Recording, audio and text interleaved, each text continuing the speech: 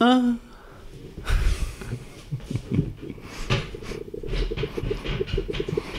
got 2 vape devices. All of the vape. All of the vape.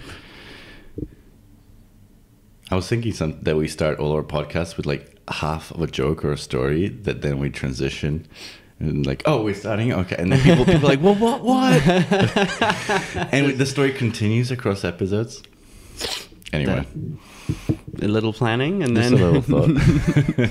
Maybe we included this part. It's that they had some. It's in Austin Powers, right, where he and his dad are like chatting in like Cockney rhyming slang. You don't know what they're saying, and at the end they go, and then she shat on a turtle. Just like that. Yeah. That's on your tagline. She shat on a turtle.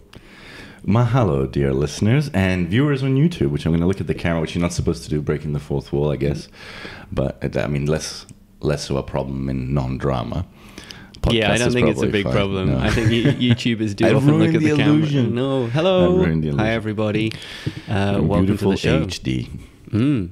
Like we could do 4K. Actually, we could do 4.6K, but I just don't have enough memory cards nor an errand boy to swap them out as we run out of storage. I don't think I've got enough like flesh pixels for 4.6K. I'm alarmed at what that would mean. You discover you're not real as start to see the is it going to get high enough res we start seeing the space between our atoms? I don't think I want that. The resolution would have to be pretty astronomical for that. It's coming.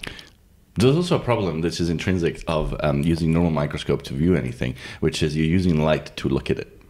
Okay. So you're limited by the wavelength of light. So I hate that. I hate being limited by the wavelength of light. Basically, light as a wave spans certain size gaps depending on the frequency of the light. And that means that anything that's smaller than that hop cannot be seen by that resolution. And that's why the aliens are already here watching us. We're Voices in the Dark. I'm Dre. I'm John.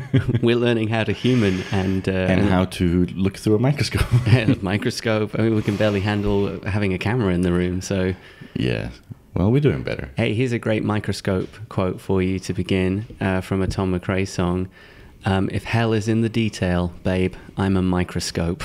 Let's reflect on that one for a little bit. Wait, but was he trying to say that he's like the most hellish thing there is? No. Or was he trying to say that he finds hell? He's finding the hell everywhere through the over-analysis. Okay, so he did use that correctly. I was afraid that he used that like in a Luddite sort of way. No, he's beyond that level. So over-analysis is seeing hell, and we're now going to over-analyze the letters of Seneca. This is the next episode of the modern Stoic. And this is letter number, not episode number, because we're not doing them all. Letter number 24 on despising death. Sounds like it's up your alley, but the letter's a bit more complex than that. Quite simply, it is about how to deal with and handle fear and how to find a balance between accepting death and embracing life. I like that as a conflict because that's something that I've tried to figure out for myself. I don't necessarily agree with his proposed solution. I like to think it out loud. I think it'll be interesting to do that in the episode. Yeah. I'm tempted to start just singing, always look on the bright side of death. I remember. So just side note, like I watched Life of Brian in New Zealand for the first time. I got invited by my English immigrated to New Zealand friend to go to his house and see British comedy and to play Warhammer. Oh, okay. With little figurines and things. He was a fan. He was hoping to play with somebody else. He discovered that I was a nerd, and he gave me the addiction that is little miniatures. Ooh. I spent a lot of money on those. But so I was at his house, at his place, and in the evening they decided to put on a movie. It's like, oh, here's an English movie. And I'm like, oh God, Jesus Christ, like, because English film, like, as far as I was concerned, I thought it was gonna be the same as going to someone. I don't know. I'm probably gonna offend someone here. Let's pick a random country. Like, if I went to a Bulgarian person's house and like, let me show you a Bulgarian film, I wouldn't be going, ooh. So I had the same kind of misgiving of random, strange ethnic film. Ethnic shit. Yeah, well, to me, you guys were how dare you? A strange concoction. Anyway, so he puts it on. And I'm like, what is this? And then so suddenly, it's like at some point, I'm like, and I just start laughing, and I like so much that it hurts. Like it was the best thing I've ever happened to me. There is one. If there's one thing that I could be proud of being from this stupid little country, it's the comedy. It was really, it really started my brain down like a different path. Like I started looking up extra stuff, and anyway. And looking for figurines. Just a little bit of, while spending. Figurines. No. I kept the figurines purely in the demons and skeletons and things. The comedy I kept You didn't English. need to cross over. No. So this, who am I and what am I doing? I'm going to talk about Seneca. That's what Sorry, I'm I doing. sidetracked you. No, I just have this like the anxiety over the whole like I need to tell people to go check us out on socials and everything, and I know it's annoying for some people to hear. So I'm like, I want to get it out the way quickly. Yeah, I'm also of two minds. You know, like I hear people going, "It's important. You have to include it in every episode." And then I've heard Tim Ferriss go, "Like I didn't tell anyone to do anything until my number episode." Blah blah blah. And I guess we've had enough number episodes, but he's also Tim Ferriss. Yeah, like he's already got a good audience, a big audience, even if it wasn't huge to start with. But now, you know, he's got pre-recorded the same boring trailers that are like 5, 6, 7 minutes of just like, go and invest in this thing, go and do this. We're just asking you to help us out and grow the show. We're not asking you to buy anything. So if you could pass this on to a friend, if you think they would enjoy it and get something out of it, that's probably the best compliment of all. And you can sort of do that at a degree of separation by giving us a 5-star rating and review, if possible, on iTunes. So when we try and get cool people on the show to talk to, they check it out and go, oh, okay, this is a good show. Let's get in this thing. And I'm learning the Instagram. We now have vinthed.pod. Have you decided whether you're going to be hip? Which way to be hip with it? Because you got to start calling it either Insta or the Gram. Oh, shit. You got to pick one. And it's like Bloods and Crips. Like there will be consequences as to what I do. Oh God. Well, I like how it's going. We started it a couple of weeks ago, and we've got around up towards like 300 followers at this point. So that seems like pretty good going. Yeah, so, we're doing well. You're doing well. I'm not really posting much. Thank you so much. Me and Jamie putting the stuff together. And we started doing a thing that we should start again of like asking each other questions via the stories function. So we have like 15 seconds to go, what the fuck do you think about this? And then a response. I quite enjoyed doing that. And then I got caught up in what should I ask next? Yeah, and then lost. I thought about throwing down some workout challenge, but then I thought, but I'm not in shape yet. Like he'll beat every single one. Motherfucker. I will. Bring it on. Bring it on. But I thought about doing like slightly impractical ones that you might not have experience with. Can you do the jumping up the bars in the gym? So where there's the monkey bars at different levels. Can you jump from one to the next? I'm going to say yes, but Okay. I don't know. Okay. I'm just saying I would do it and I would win. But we don't have those monkey bars available, so we have to get some, I think. No, they're pure gym. Well, they've got, they're all like on the same level. Oh, there's no gradient in that cage? No, I don't think so. There usually is like at the end. In that unforgiving goes up. steel structure. Oh, yeah, a little flip, but there's like 3 of them. Only three? Let's Three go- levels are easy, but like five, it's when it starts to get, oh my God. And then you look down, you're like, how do I get down again? Well, if you guys are doing that, send us pictures of this, and that can be a challenge that we then have to overcome. Because obviously, then if we didn't, then whoever posted that picture would have to take over the podcast. That's how it works. Those are the rules, and everyone knows them. Okay. Also, facebook.com/vinthed. Get in touch and chat there. And talk to us. Oh, if you're on YouTube watching this right now, there's a box right here that says subscribe. That way, I think it's that way. Unless I got mirror image, in which case it's that way. Okay. But just hit that fucking button, press that button, so that we can send you more shit. We promise we won't spam. Actually, you can't spam. Like the whole point of these bastard companies is that they don't give us access to your email address. Good enough. Like that's good probably in most cases, because there are some unscrupulous, corporate people turn podcasters turn weird online marketers that might want to send you 1 million emails per week. Ty Lopez. Sure, amongst them. But we would only be really telling you, this is our new episode, please watch it. So hit the button and we'll send you, we'll send you nothing. You'll just know when we put new stuff out. Yay, YouTube and all that stuff. And thank you to our Patreon supporters. Really appreciate your support. That's where you can back the show directly and allow us to, without having to get boring advertising for random shit, crawl out of the darkness into the light of making this full time. Rather than using it to barely cover the cost of the podcast hosting and like analytics and stuff, the current Patreon income, why don't we just take the loss on the on the internet shit, and we go out for one nice dinner, just the two of us, document candlelit, romantic. Okay, that's sweet. I would feel more like we're getting sort of something more out of it. Like I would feel more connected. Taken out for dinner by our fans. Thank you. Maybe we will. Maybe we will. Shall we get on to Despising Death? Yes. I mean, that's kind of my default. That's what you do.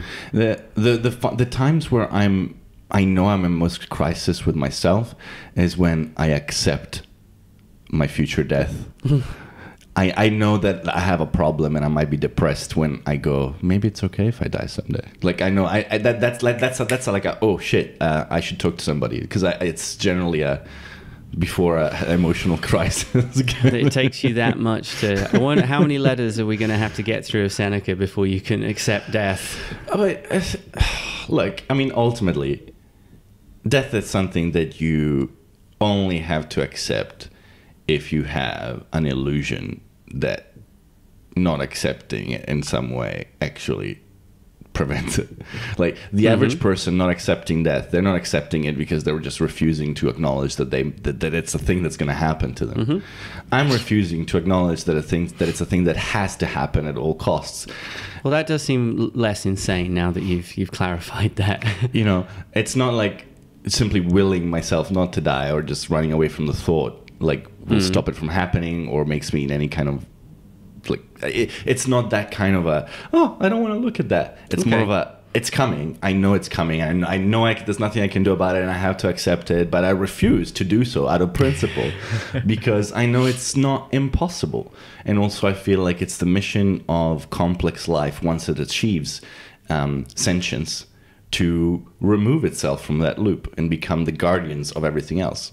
Well, I was going to say before you made that distinction that we're like unhealthy on opposite ends of the spectrum, that for a lot of my life I've been like, I'm going to die, thank God. It will be over, which is one of the themes that comes up in the letter, which Seneca doesn't think is great either. So this one starts with a bit more like, ooh, maybe Lucilius was real kind of thing. There's a lot more of like Lucilius doing stuff in this letter. Apparently he's facing a lawsuit over something or other, so he's pretty worried about it, and he's hitting up his mentor like, oh, Seneca, what the haps, look, I'm in a difficult situation, and he might be facing exile or something like that as a consequence if he doesn't win this case. And Seneca says, well, first of all, I bet you're expecting me to say, just picture something better. Don't waste time feeling bad about things that haven't happened yet. He's like, well, that's true, but we've talked about this before, so actually I'm going to take a different route to try and help you understand what's going on better. I like to think that he said, psych. Psych. You can't predict me. I'm Seneca. You're so badass, yo. Should we reimagine him as a rapper now? We've done him in bondage. Yes, do check out the episode 15? 14. Episode 14, where we have, I mean, we don't really have Seneca per se. Just a statue. It's a statue in bondage gear. Thank you, Jamie, for putting that together. Did he enjoy doing that? He did. He did perhaps more than you would expect. He's quite into the whole harness idea. Okay. But they're quite expensive. He wants me to wear one, and I'm like, only if you get ones for sex. If you get like, I don't know, a cow harness or like a restraint for like a mental health patient, like I could get a mental health patient one, surely. I think the cow one wouldn't fit. Oh yeah, I suppose. I'm not a cow. Do you know this? No, I'm aware. I wasn't thinking about how far the belt would have notches. It's like a belt you have to make your own holes if you get too thin.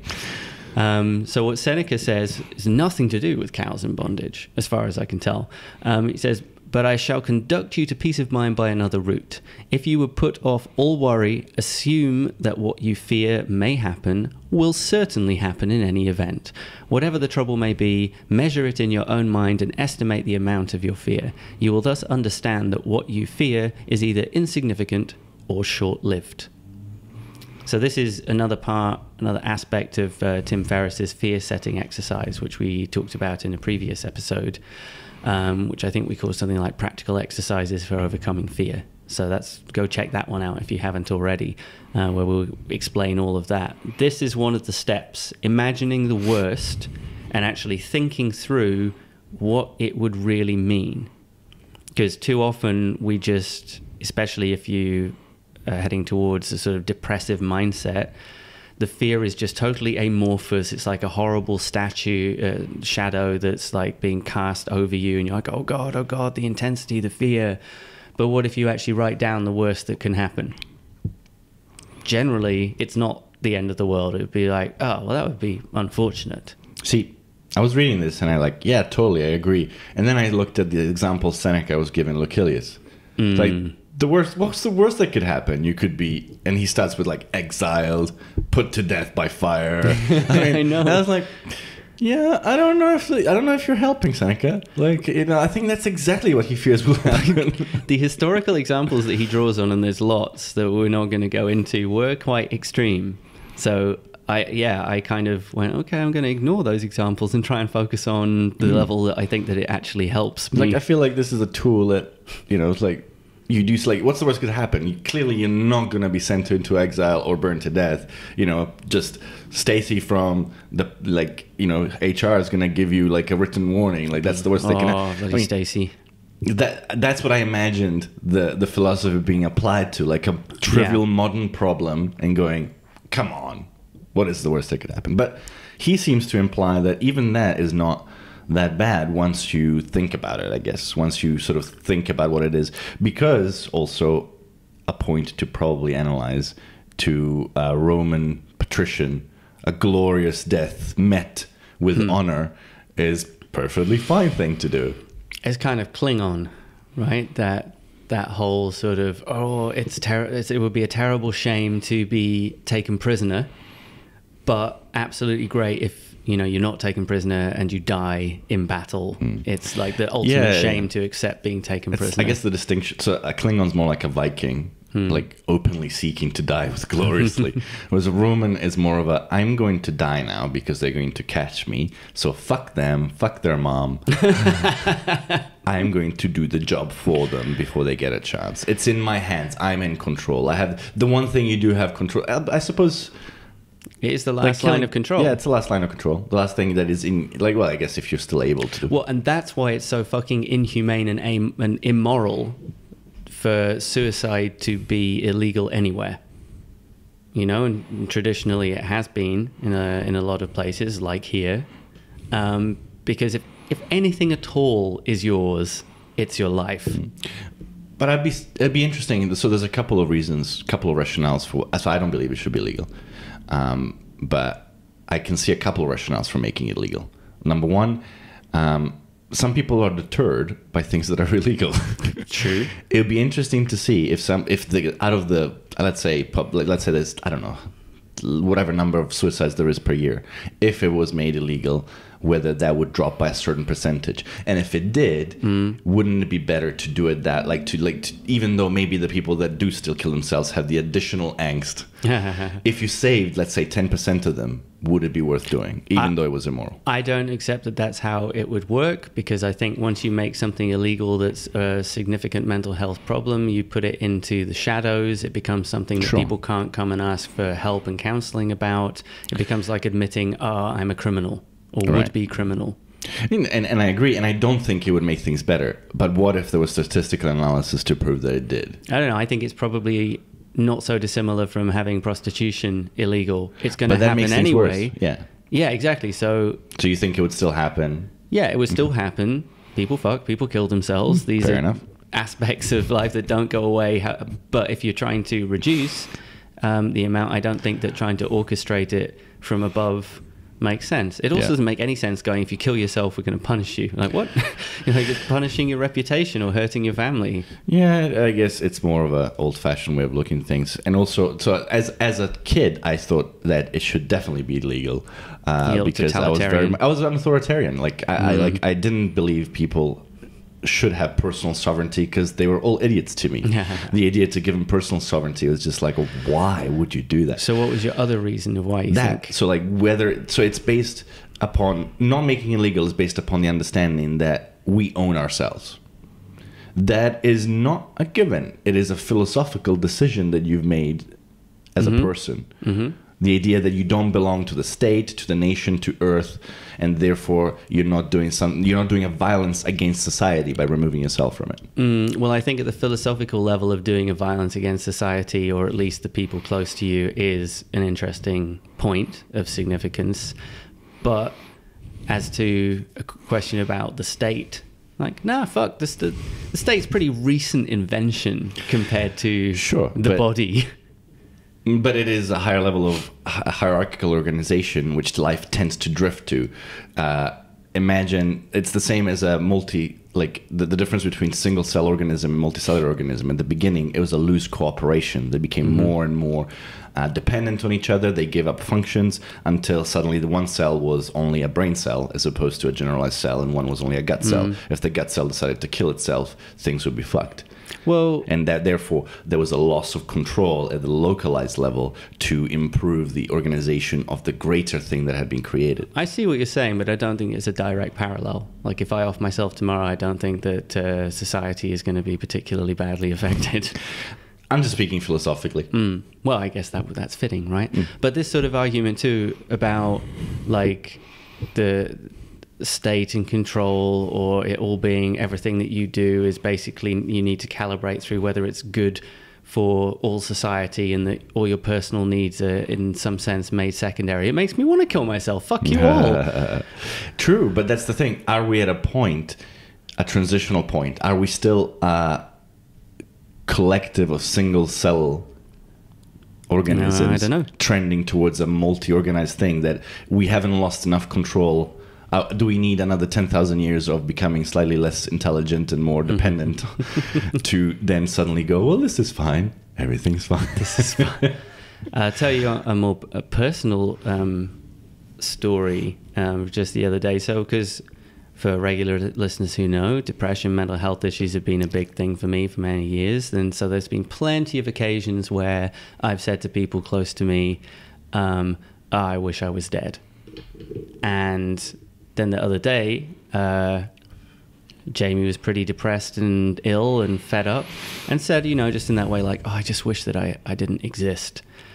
And I don't really think I've been quite on the receiving end of that before, because I found it so painful to hear. It is awful. It is truly awful. I've had 3 people I truly care about say it to me. You're included. Thanks. I'm on the list. There's a difference between like some random person and you're going, oh, that's unfortunate. And someone you're like, no, but I want you here. Don't go anywhere. What are you doing? It also was poignant because it wasn't simply from a place of, no, I want you in my life here. It was also, but you're amazing. Yeah. Like, what a terrible thing not to continue growing in your amazingness in this world. Yeah. But that is essentially the reason I befriended you. Oh, well, thank you. I remember having a conversation with you post-London Real Focus Group, and we were like, that topic had come up. Like, I can't remember exactly what was said, but I just remember the thought of, this human's worth existing. The world is better with him in it. I should do something about it. Well, I hope people are watching on YouTube to see me blush.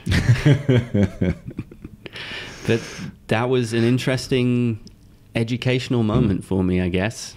That, well, I guess it's also a personal moment, so I'll take the spotlight away from Jamie. It was a bad stress moment, not like a massive thing. It just struck me that I hadn't been able to really before reflect on the impact of me saying those things. But I think I have a right to say those things. Yes. But I also didn't experience quite the way I had seen it before was more like, stop trying to make this about you, other person who's saying no, because I would be upset. But I think it's a different level if it's not like, no, it's not just I would be upset. It's quite like, powerful to be like, oh, so this is what they were feeling. Shit.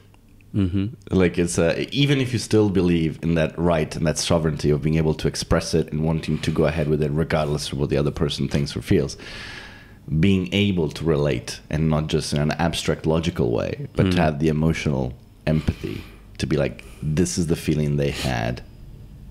Fuck. Yeah. Insight, hashtag insight. If I hashtag it, it's not such a big deal. So back to the letter and about fear, and that if you measure it, you can make it more something you can deal with and realize it's probably not as intense as you think. It was. I had just been listening to and editing an interview with the playwright, mentor, spiritual teacher Jeff Thompson for the High Existence podcast, which will probably be out by the time you're hearing this. So if you want to check it out, go to highexistence.com and have a look. And he said one of the big things about fear is that we don't even tend to admit that we are afraid. Like he was creating a fear pyramid, so he would face his lower level fears like spiders all the way up to the top one by one of like a fear of physical violence. And he said, well, you can put those in the pyramid, but what he experienced by going through this was discovering fears that he'd never thought of as fears. They come out as reasons or rationales instead. Like, I can't quit my job because I have a family, I have responsibilities, even though you desperately want to quit your job. And it's not really because you have responsibilities or a family, it's because you're scared. You have fear about taking this step and the possible consequences of disrupting that regular paycheck coming in. And until you face that and realize that it's fear, all you're seeing is this shadow that's cast on the wall rather than looking at what's casting it. Are people truly that non-self-reflective to not realize that, like, oh yeah, I can't leave this job because I have responsibilities that I'm afraid of not being able to fulfill? I think people don't make that jump, and I think I often don't too, that it's like it can feel more like I feel trapped in a situation, and it's like, oh, I've got my pro and con sheet in front of me about take the step or don't take the step, without just admitting, oh, it's fucking scary because I don't know what would happen exactly. So fear. Fear, the mind killer.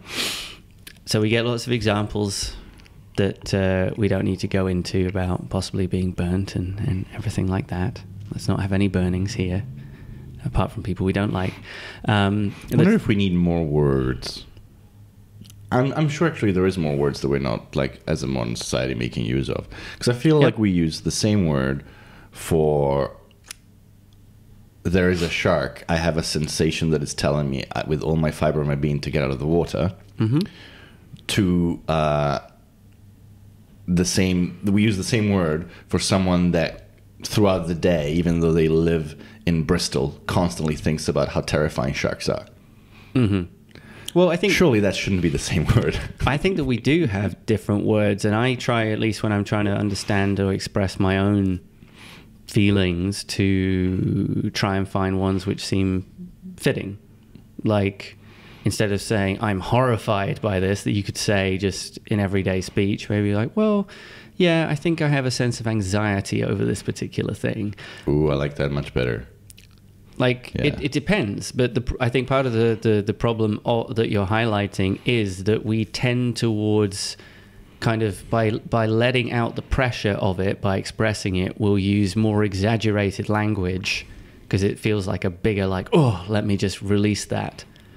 But I think conversely, I think in fact you'll feel better if you take more careful stock and don't say it's terrifying, and instead go, well, yeah, it's a bit unsettling having this thing in my mind. I think essentially the difference to me cognitively was between what I consider fear, which is a response, a reflex to a stimulus, And the other kind, which seems to be a modern concept of constant anxiety around a mental loop that you're unable to break out of, around a fear that you might have imagined or experienced once. Okay. Well, then we do tend to have other words like clinical terms for that sort of thing, right? Like a sort of compulsive, it's a disorder.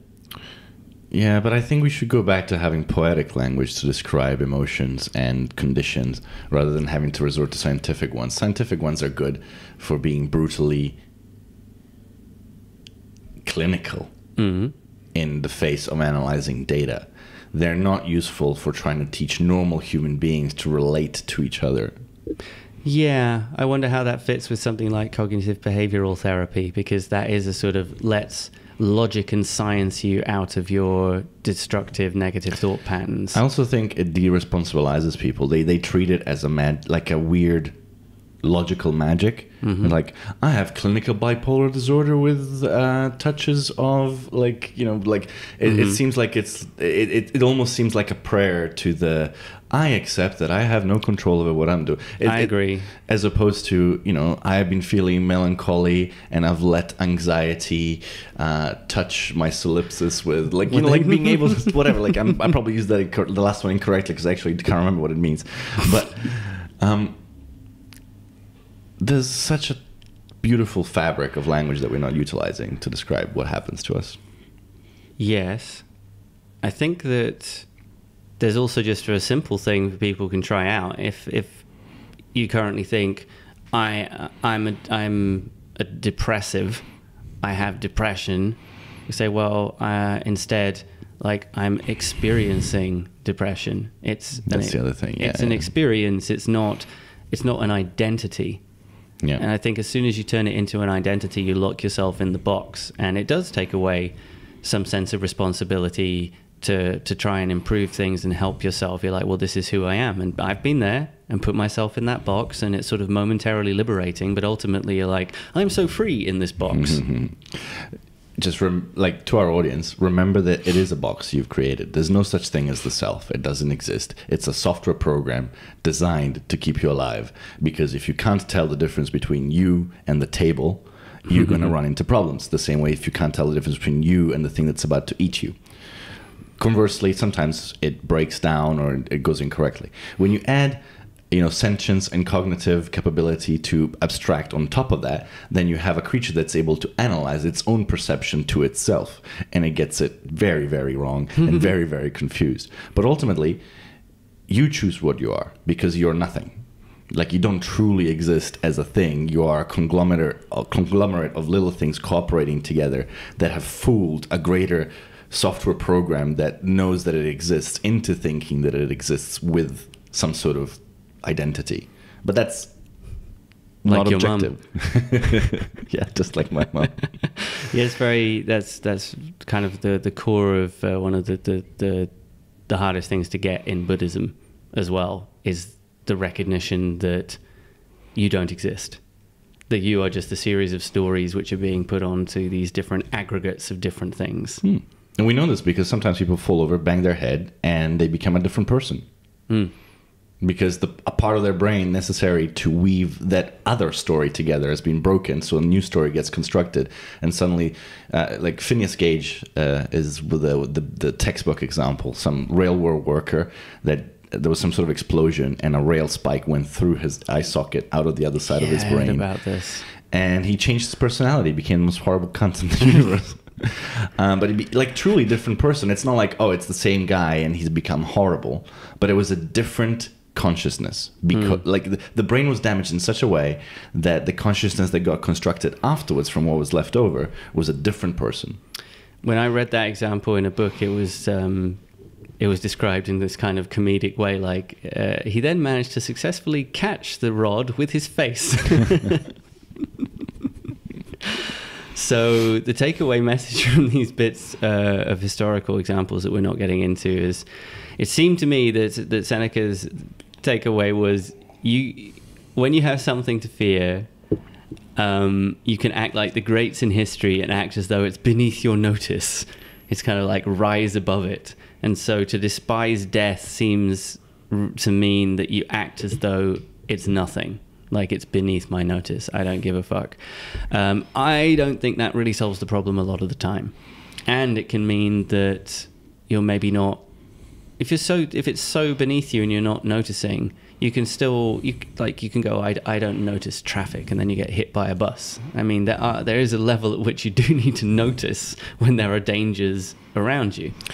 And this idea that more like average people have, that you can logic yourself out of fear and depression, that depressive people hate, oh yes, isn't true in most cases. Mm-hmm. Now,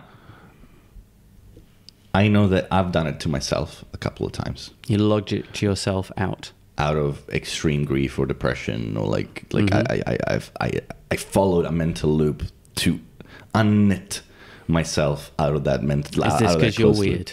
Probably. Also, Bertrand Russell apparently successfully did it, the mm-hmm. great philosopher and thinker. But once again, a highly rational, analytical mind capable of basically following his own thoughts. Well, it's like being able to talk to yourself in your own language and say, for me, that doesn't work because I think my language is much more emotional.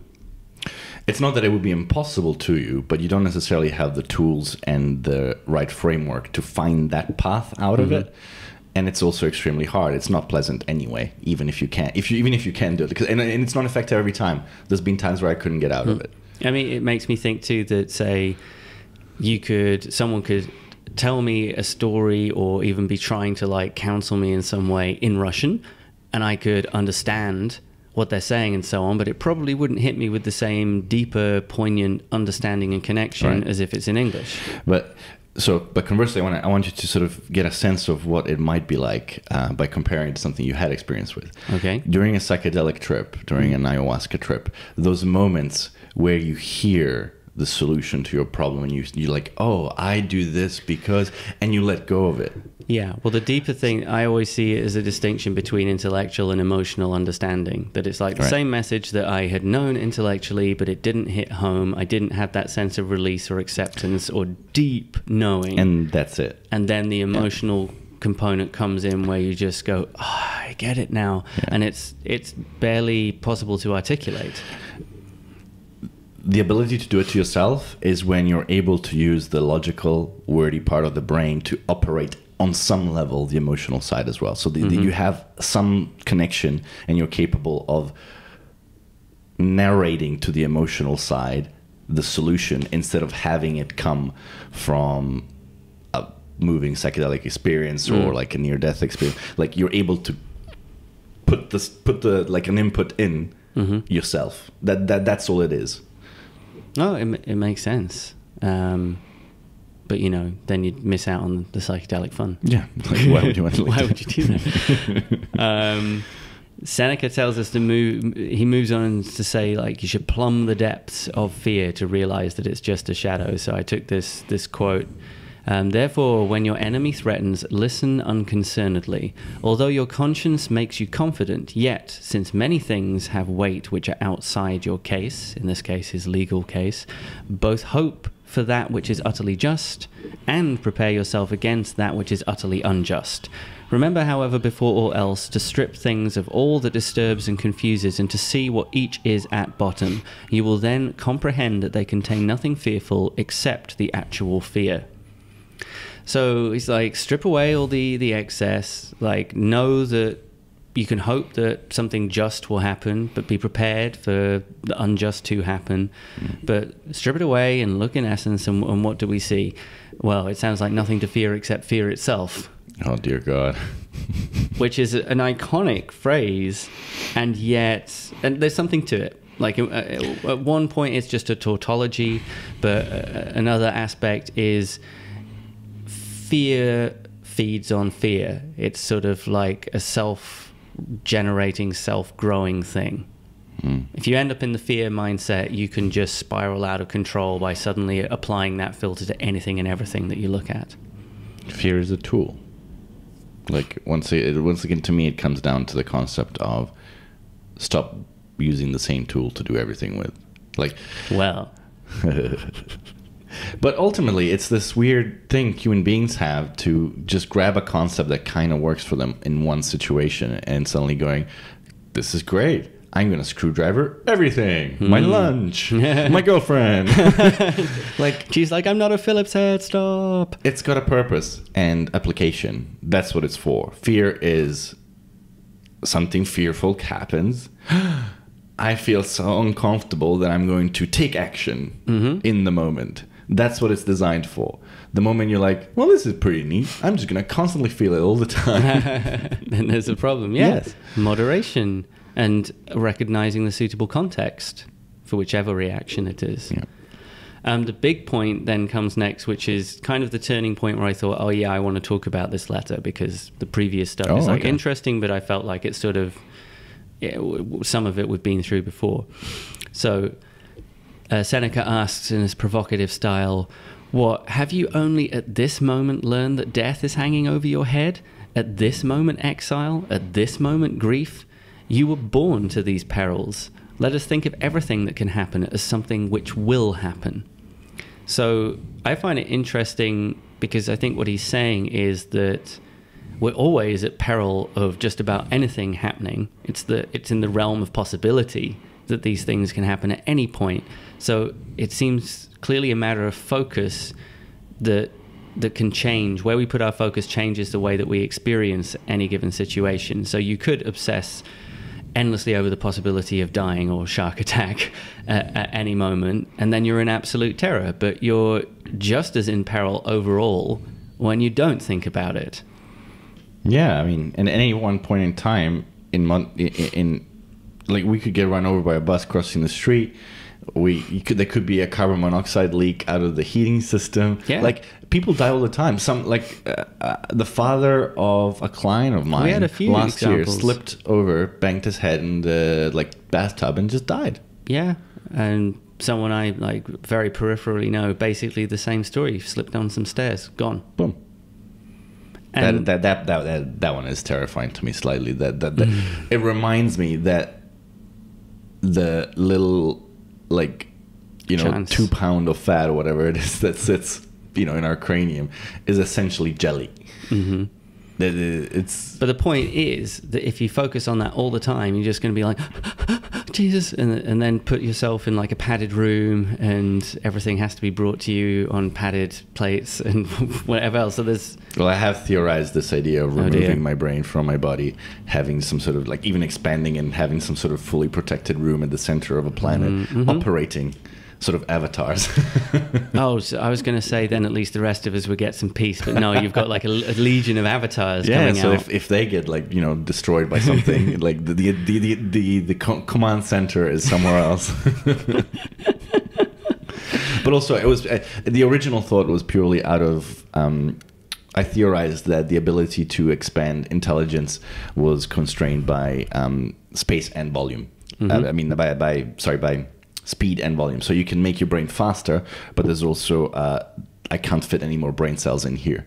So I was trying to solve the problem the easy way, because making the brain faster has a lot of impractical sort of things to solve. Whereas making it larger, you just have to take it out and put it at the center of a planet. Yeah, a well-defended planet. Will it be a lava planet? It's gonna be a sexy planet. I hadn't thought of that. A rainforest planet. Yeah, I suppose it should be something. You haven't thought this through. We need a theme. Yeah, I guess. Could it be a branded planet? It's the Voices in the Dark planet. The neon sign just glowing. The whole world to see. Or like Rings of Saturn, but it's like scrolling Blade Runner style, just our logo going round and round. Nice. Yeah, I could work with it. Okay, then I'm on board for this now. But I think it's an important point that it really hit me to go, well, okay, sometimes if I'm feeling freaked out and scared, it's a handy reminder that it's a case that I'm focusing on it, whereas the situation is totally the same anyway. Like, oh, this might go wrong. Yeah, it could always possibly go wrong. But you could feel much better and probably do things which would be helpful towards things not going wrong by not being freaked out and focused on them. I mean, hasn't everyone had those strange shifts where they wake up the morning and in the morning and you're suddenly really worried about a bunch of things that yesterday you'd also thought about, but you weren't worried about because for some reason you got some chemical shift, you didn't sleep so well, or you've let a thought cascade start, but nothing objective changed at all. Your focus just came to rest on it. And so I think the point here from Seneca is that you can choose where to put this focus. I think it does raise the question, like, it's still important to observe and respond to things that do require attention to correct and make better, but recognize that being like stifled and terrified by the possibility of something bad happening, especially like, oh, I could die. It's like, well, yeah, you could always die. Right now. Let me do an experiment. 5, 4, 3, 2, 1. Oh, you're still here. This is where I find useful thinking, I guess, 11-dimensionally. Okay. In the sense of the multiverse. Please continue. Not purely out of the fact that if you think about it in the sense of everything that can happen is happening in infinite parallel universes, then you're...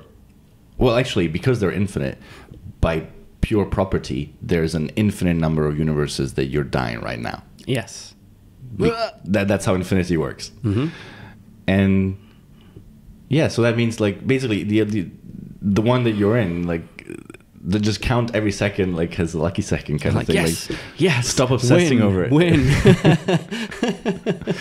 But yeah, so rather than thinking about what might happen, knowing that everything is happening, all the bad possibilities, all the super good possibilities, and most likely also like a very large number of very mediocre ones, I think it's kind of freeing. Rather than thinking it's like a roll of the die. Is it going to be 6? Is it going to be 1? No, it's all of the numbers. All the time. All of the time. So everything is kind of a bonus that I haven't had a metal rod through the eye. Yeah, essentially. Let's look up the ceiling cautiously. So Seneca goes on to ask, like, what happens if the bad stuff happens? Now, I don't really think I can follow him all the way here, but here's what he says. I may become a poor man. I shall then be one among many. I may be exiled. I shall then regard myself as born in the place to which I shall be sent. They may put me in chains. What then? Am I free from bonds now? Behold this clogging burden of a body to which nature has fettered me. I shall die, you say. You mean to say, I shall cease to run the risk of sickness. I shall cease to run the risk of imprisonment. I shall cease to run the risk of death. Now, I'm down with the idea of the first bits are kind of rolling with the punches. Like, okay, so now you're poor. Well, okay, there's, lots of people they seem to be able to get by. Let's see how we can make the best of this. Maybe exiled. Okay, well, now I live in a new place. Let's try and make the best of this. Find out what my life is here and create one. Put you in chains. Well, okay, a bit trickier. He's like, you're already in chains, encumbered by this terrible meat body. Maybe you'd be more into this, a stupid meat body. I need to transcend this chemical biological existence. But the final bit just sounds like the kind of thinking from a suicidal depressive. Like, I'll die. That means I'll be free from the risk of death or the risk of imprisonment or the risk of illness. I've had those thoughts, but it certainly wasn't a good time. It's also not a logically sound. Like, I'm sure you could do like a proper logician could like mathematic out why it's stupid. Do logicians wear capes as well? It sounds like they should. They probably should. You know those weird little equations where they basically turn an argument into a letter, and they're like, this is what Nassim Taleb does a lot. Like, he puts out tweets where it's just like this equation, and then it's just like idiots at the end. I love that, man. If P, then P1, those kinds of things. And then everyone's like, oh, no, you didn't. Mic drop. Well, is it pen drop? I don't know. I don't know. Do you drop like some sort of algebraic symbol and piss off? So what's missing from this Seneca point, I think, is where the fuck is the celebration of actually living the good life, which is what is meant to be his motivating thing here about living the good life. I guess for him, this is part of it. You can't live the good life without just letting go of these things. But it seems so focused on, like, no matter how shit it is, that's great. Yeah. I'm like, well, no, it's not it has great. echoes of Jocko Willink to me. Good. Lost everything. All your family died in a fire in front of you. You just got gang raped by a country. Good. Like, No, it's not good. Like, something good could come of it it has ultimately. happened, and I'm going to have to learn to live with it. But like going back to the concept, if you could erase something bad happened to you, you would. Like, at some point down the stream, you might feel uncomfortable.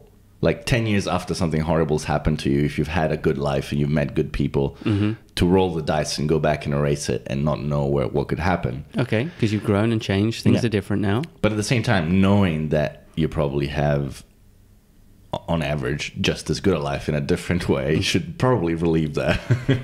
Yeah. But yeah, it's this weird attachment to the idea that we have to like things to own them. And that is just another method of control, which really philosophy should tell us to move away from. You're trying to control things by being happy about them, by forcing yourself to accept them. I think a stronger, less cowardly thing to do is to not do that. Like, sure, it's a shortcut sometimes. Taking that kind of mindset works for some people. It lets them get past difficult things in an effective way, which keeps them competitive against other human beings in the world. But ultimately, I think it's a cop-out. Mic drop? I don't have my pipe drop. Pipe drop. Pipe bomb.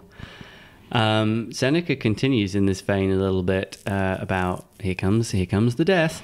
He says, we do not suddenly fall on death, but advance towards it by slight degrees. We die every day. For every day a little of our life is taken from us. Even when we are growing, our life is on the wane. We lose our childhood, then our boyhood, and then our youth. Counting even yesterday, all past time is lost time. The very day which we are now spending is shared between ourselves and death.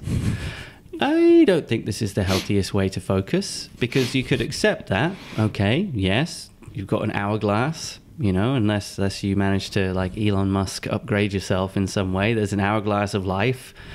Wait, he's successly upgraded himself? No one's told me this. No, I'm saying maybe you will do Okay. this ahead of him, and you'll be like, fuck you, Elon. I knew I'd catch you. But we're all... like I said, I just had this image of me, like him crawling on Mars in his spacesuit, and me like standing on his hand, crushing his hand from reaching something. No, Elon, now it's my time. It's on, bitch. Then he'll send like a Tesla war drone after you. I don't think this is the healthiest way to focus. I think it's important to accept that there is a certain span which we're meant we can choose to find meaning in making the best of. But we're actually, I think, still growing if we choose to. We can make the biological argument that you reach your peak in your 20s and then it's all downhill ultimately. But if you're still trying to learn and improve and change and develop, then I think that's an awful lot of stuff, that it's not just everything is ebbing away as though you started with everything. No. Well, it depends what happens to you, I guess. Those things that he talks about losing, that's what happens to you with reality and disappointment. Some people never lose those things because they sail through life. Some people never lose those things because they find a way to hold on to them. Mm-hmm. It's not a given, but I do relate to that concept, because as I have been unable to achieve my goals at the speed at which I wanted to achieve them at, it has been harder to hold on to the optimism of youth. And it's been easier to become more normal in terms of confidence, little negative voices, things that I've never had before personally, whereas people usually start out with some level of, like, have started kind of appearing in my life and in my mind, and I'm going, I don't like this at all. No, it's not enjoyable. I don't know if it's really helpful either. Maybe sometimes there's a little check on, like, okay, well, maybe you have to put off the fusion drive for a while. Funnily enough, for me, it is partly derived from the knowledge that I'm going to die. If I didn't have that idea in my brain, I would be completely unfazed. Like, if I was convinced that I was immortal, I would not have anxiety. Anxiety comes from feeling like I'm running out of time to do what I want to do.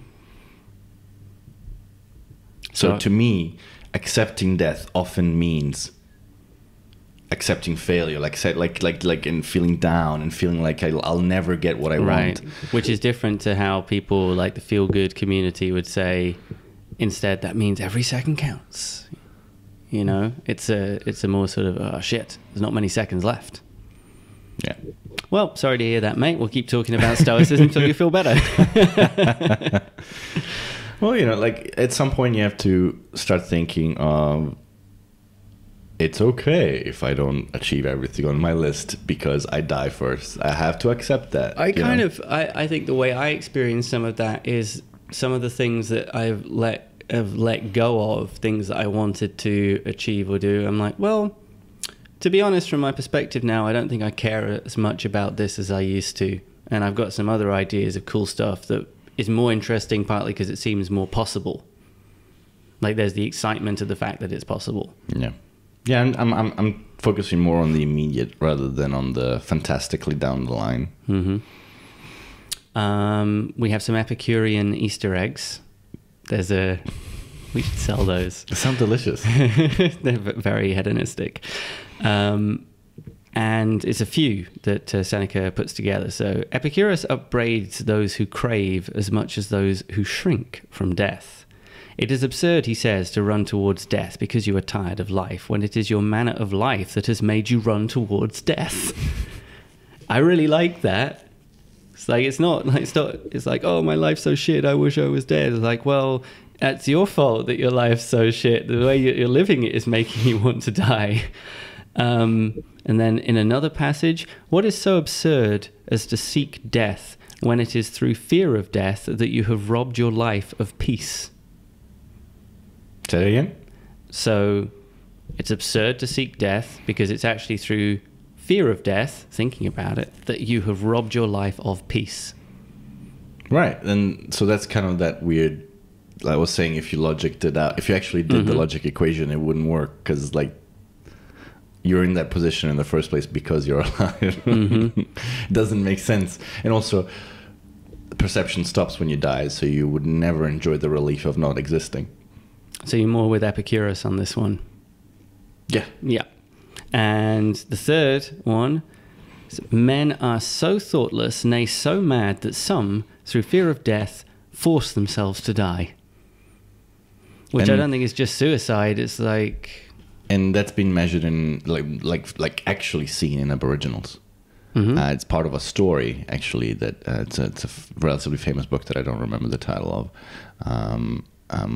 But it is a phenomenon that's been observed. So in the story, this Aboriginal boy meets this English, I guess, or Australian white boy and girl that are the only survivors of a plane crash or something. And he's trying to help them get back to society, but he's never met white people before. So he's on his walkabout.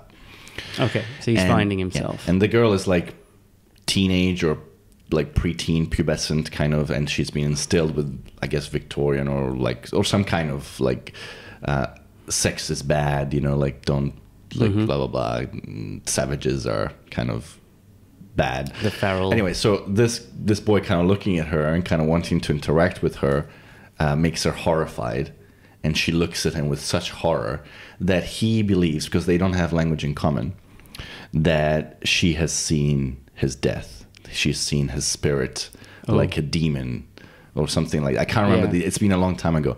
But so he's convinced that he's going to die because every time that things get nice between them and her guilt of like, I shouldn't be doing this crops up, she looks at him with such vehement fear that to him, that in his society, that would be like seeing a ghost. Yeah, someone is seeing your fate. Yeah.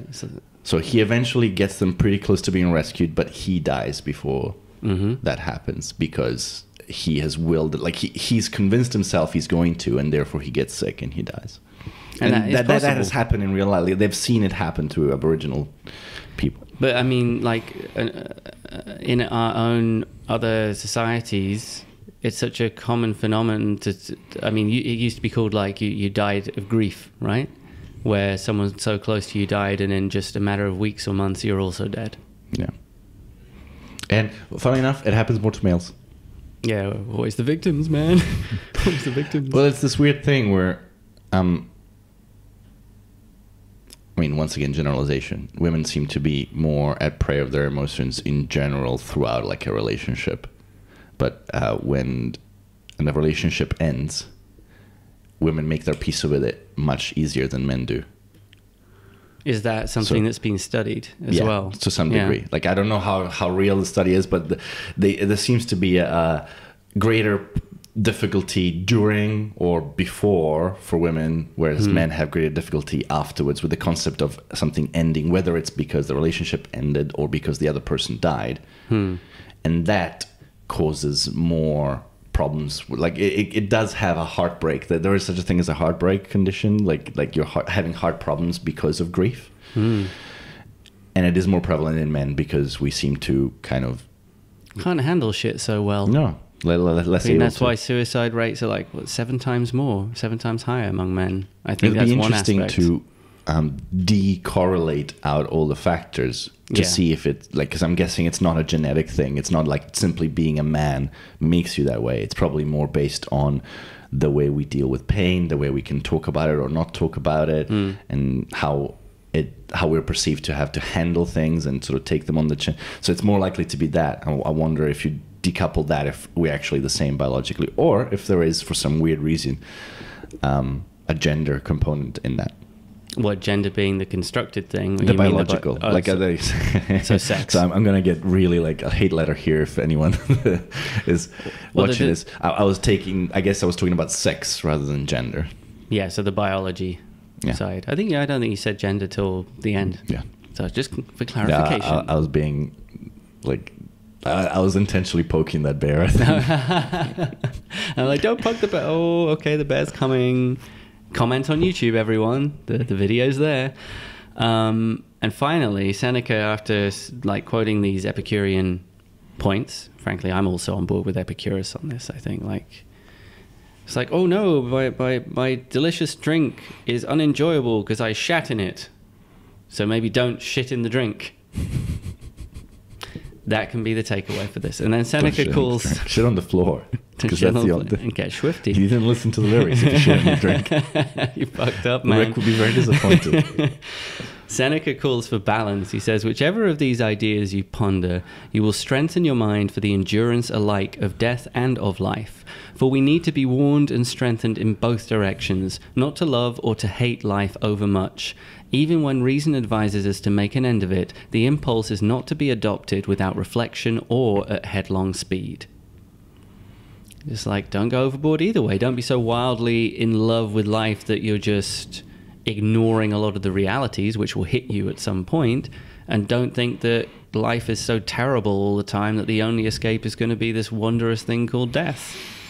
It reminds me of a quote from a movie that I never saw. I saw it in meme form. Someone posted it with, I think, the lovely Kat Dennings, who's a very buxom young actress. I guess she's not that young anymore. Well, hopefully, if she's listening, she's very young. Very young.